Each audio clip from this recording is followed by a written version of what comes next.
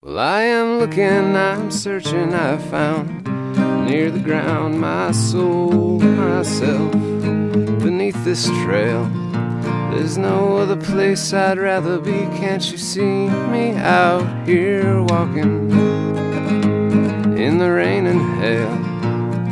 The purpose of life, it seems to me, is not to take yourself too seriously. I wouldn't want to be an old man sitting in an office building someplace far away with worry on my face. Well, you can't take my car, my stereo, my little money. Leave me with nothing but my trail family. Take my dress-up clothes, my cheap cologne, my college loans. I don't mind, I don't mind.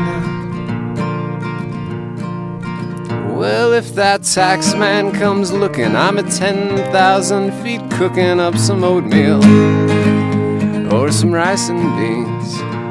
I worship the spirit who doesn't just look down.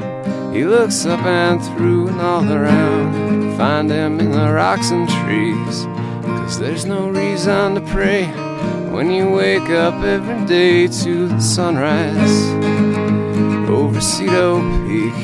So find some ground, lace up your boots, start walking, and you will find reason, enough reason to believe. Well, you can drop your worries at the parking lot, or way down in the city where the sun burns hot.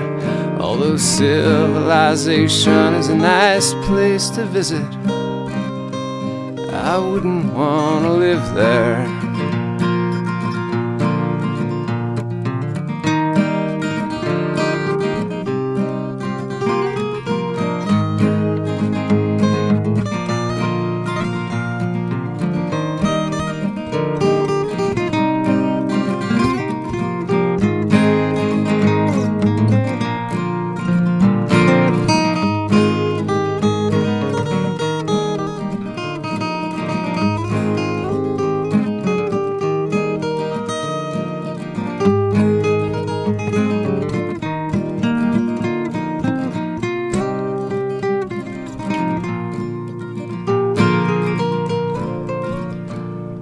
Just one final paragraph of advice: don't burn yourselves out.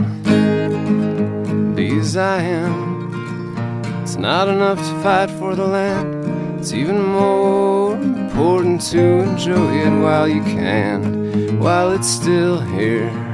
So get out there and hunt, fish and mess around. Ramble out yonder, explore the woods, encounter the grizz, climb the mountains, bag the peaks, run the rivers, breathe deep that yet sweet, lucid air. Sit quiet for a while, contemplate the precious stillness, that mystery, an awesome space. Enjoy yourself, keep your brain in your head, and your head attached to your body, body active and alive. And I promise you this much, I promise you this one sweet victory over our enemies, over those desk-bound people with their hearts in a box and their eyes hypnotized by calculators. I promise you this one sweet victory. You'll outlive the bastard!